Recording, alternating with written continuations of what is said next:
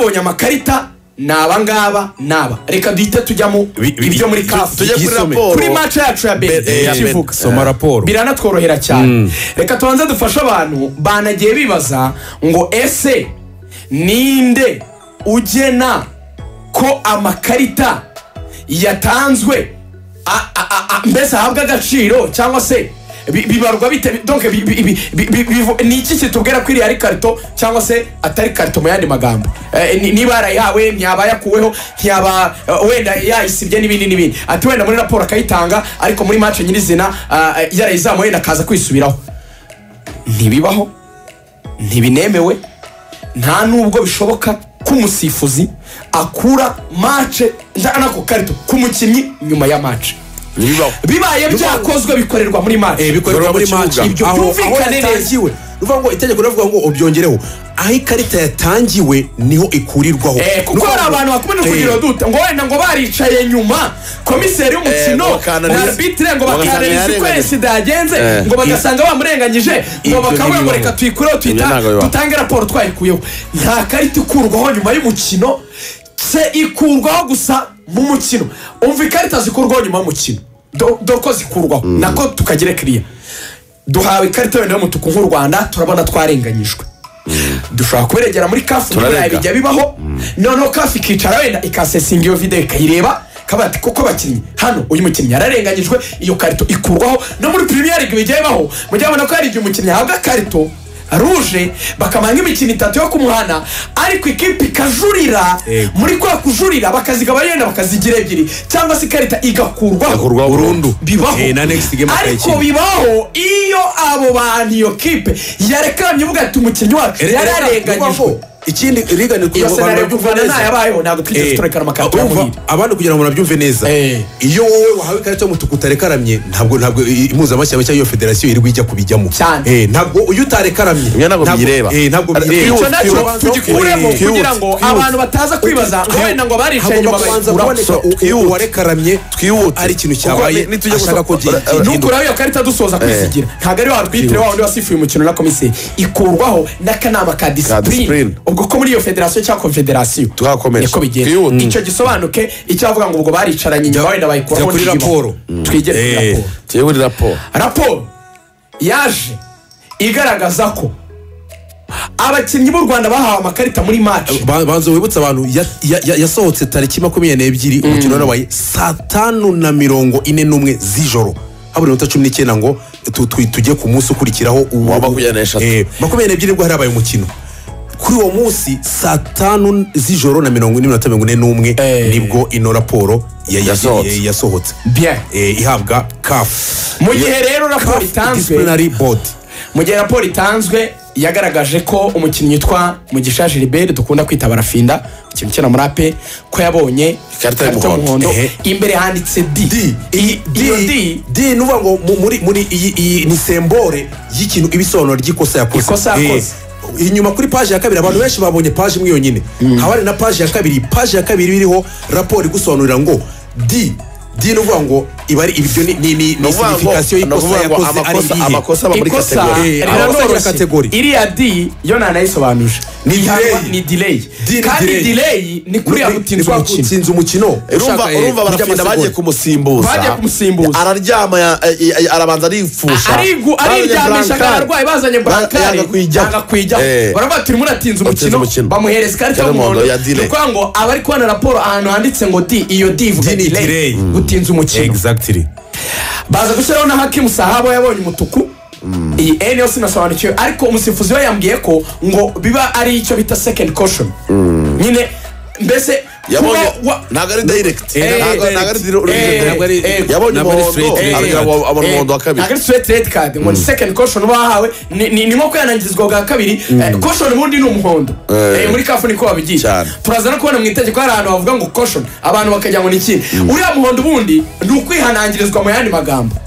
naho ati ibi bintu uri gukina sibyo ntaza kugusohora no wabikora bwa kagati namwihanangirije bwa kabiri bibyara red card ubwo rero hano nta muhire Keve uriho ko yahawe ikarita y'umuhondo kuri raporo ya CAF ukibigejeje aho ngaho u Rwanda rwaba rufite ukuri igihumbi ku ijana. ruvuga ruti raporo twabonye ntabwo avuga ko muhireke babonye karita kuri Benin, twe twabaze ya Senegal imwe, ubwo atabonye rero karita kuri Benin match banza yagomba gukina iyi match. aho ngaho turabere, aho ngaho nta n'ikibazo dufite, unabirebye ukabara wavuga yuko turi mu kuri. n'itegeko rya mbere tujyana abantu tugende tuganira. itegeko rya mbere ry'ako kanama disciplinary committee kavuga ko icyo bita sanction of players cyangwa usaba uko abakinnyi bahanwa. kwizigira ndagira ngo turyisomere neza mu cyongereza ugende urishyira mu kinyarwanda. article ya 42 agakambere nako karatudefanda nk'u Rwanda. tubanze tujyane. karavuga ngo for the qualifying phase of the tournament, mu mikino yo gushaka itike yo gukina irushanwa nyine, a player who receives 2 cautions, umukinnyi wabonye amakarita 2 y'umuhondo, twabonye ko caution ni umuhondo, shall be automatically suspended, azahita ahagarikwa by'ako kanya from playing the following match, gukina umukino ukurikiyeho. ubwo abantu babyumve neza ari byo byabaye kuri Sahabu. two cautions zaba red card cyangwa se 2 cautions zaje nyine muri buriya buryo. okay, this automatic suspension shall be communicated, ibyo bihano yahawe bizamenyeshwa cyangwa se ubikominika by the secretariat to the association. nuvuga ngo ubunyamabanga bukuru bwa confederation bwandikira federasiyo y'umupira w'amaguru mu Rwanda bamenyesha wenda ko hari abakinnyi bahawe ibihano. tubanze turekeraho. turi kuri iyi ngingo nabwo u Rwanda nta kibazo rufite. tubisobanurira abantu ko wari ubivuze. iyo umukinnyi yahawe amakarita akaba atemerewe gukina match ukurikiyeho, ubunyamabanga bukuru bwa CAF bwandikira ubunyamabanga bukuru bwa federasiyo y'umupira w'amaguru mu Rwanda. iryo jambo mwumvise ryitwa associations, ni rivuga amafederasiyo yose. bo bakoresha associations. bivuga ngo kuri iyi ngingo nabwo turabere, kuko mbere y'iminsi 2 y'umukino uba CAF yandikiye ubunyamabanga bukuru bwa federasiyo y'umupira w'amaguru mu Rwanda babagezaho raporo y'abakinnyi batemerewe gukina. yego, hariho Hakimu Sahabo na Mugisha Gilbert. Mugisha Gilbert we yagaragazwaga wabonye ikarita y'umuhondo gusa. ariko Hakimu Sahabo baduhaye nanditse munsi aravuga ati ari suspended, yanahawe n'igihano cy'ikarita y'umutuku. ngo CAF yatumenyesheje ko umukinnyi wacu utemerewe gukina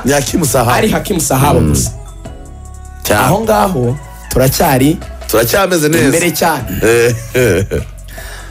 iyi nkuru nimbi ariko ngomba kuyisoma. kujya ku ngingo ya 42 agaka duhere ku gaka ka 9 tugende tukaganira tuze no kugera no ku ka 10 biraza kudufasha. duhere ku ka 9 duhere ku ka 9 ka 10 nako turaza kukageraho. karavuga ngo before every match, mbere ya buri mukino, the secretariat of CAF ubunyamabanga bukuru bwa CAF shall communicate to the designated match commissioners, bumenyesha abakomiseri bazayobora umukino and referees n'abayobozi b'umukino the names of the suspended players, amazina y'abakinnyi bahagaritswe for each match, kuri buri mukino. in this case, noneho muri ubwo buryo the suspended players abakinnyi bahagaritswe shall be prohibited, bazabuzwa from taking part in the match, kujya cyangwa se kugira uruhare mu mukino by match officials. abo n'abayobozi b'umukino nibo bababuza. defaulting officials abayobozi bazabyirengagiza shall be sanctioned by CAF, bazahanwa na CAF. abayobozi bazabyirengagiza, komiseri n'abasifuzi n'ejo bakabyirengagiza, wabihawe wabyirengagije muzahano. bivuga ngo hari uruhare. reka dutange urugero. Hakimu Sahabo ejo iyaza kuba hari mu ikipe y'igihugu agasohoka kuri lisite, abakomiseri n'abasifuzi bakaba bafite raporo ivuga ngo Hakimu Sahabo yabonye umutuku, mu gucekinga lisite bakamubwira ngo ntacyo najye muri nta uwo kibazo najye muri uwo mapa ubwo abakomiseri n'abasifuzi bazahita bahanwa na tukiri hariya mu buryo bworoshye ku ngingo ya 9 abasifuzi b'umunsi w'ejo nta kibazo bari bafite kuko ntabwo umuhire Keve yagaragajwe kafa yababwiraga ko atari bukine yego tuveyo agaka ka 10 ubwo hari wibazaga ngo kuki bamuritse akajya mu kibuga kuko kafi itigeze babamenyesha nta kibazo komiseri n'abasifuzi nta kibazo bafite ni igika cya 10 twegeye ku ngingo ya 42 igika cya 10 the tallying of these sanctions uvuga ngo igitera ingano y'ibihano by'umukinnyi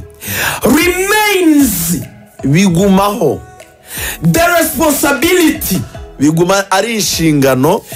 of the national association ya federasiyo y'igihugu that shall assume kizirengera any violation kwica nkana to the regulations amategeko tukumvisha abanyarwanda neza mu kinyarwanda amakarita yose nicyo bashakaga kuvuga umukinnyi yahawe bikomeza kuba inshingano za federasiyo kuyamenya remains the responsibility of the national association ibyo bivuze and you will assume uzirengera cyane violation cyose kwangiza nkana amategeko icyavuga ibyo bivuze iki niyo mpamvu muri backroom staff cyangwa se ibyitwa staff y'abatoza haba harimo umuntu ugomba kwandika ibintu byose by'imibare amakarita ibintu byose bya statistike akenshi biba biri mu nshingano za team manager.